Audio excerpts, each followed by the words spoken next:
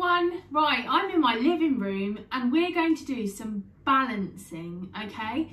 So our physical activity today isn't for our fingers and our small muscles, it's a job for our whole body, okay? And your first challenge is to balance on one leg, okay? So to help you balance, sometimes you need to put your arms out. So I'm going to put my arms out and I'm going to lift up my right leg, okay? So I'm going to lift it up off the floor. Can you do the same? Well done. Now, I wonder if you can balance with your leg out to the side, like this. Well done. Now pop it back on the floor, have a little rest. We're going to do the other leg now.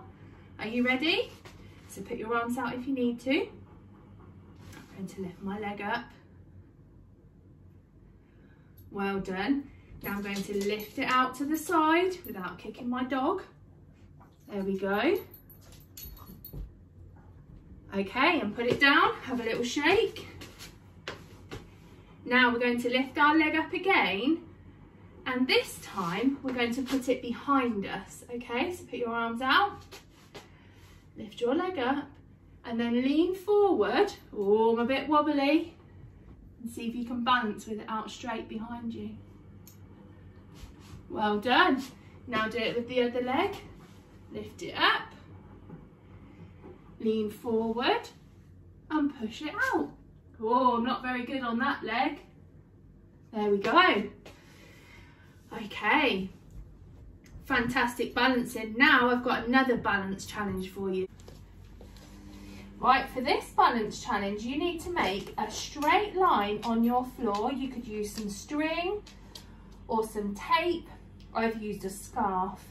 And you're going to put one foot on your line, balancing with your arms out, and put the other foot in front. So you're going to walk along your straight line, trying not to wobble and fall over. It's much harder than you think. And then when you get to the end, you're going to turn around and you're going to come back again. One foot in front of the other, walking in a straight line. See how you get on with that one.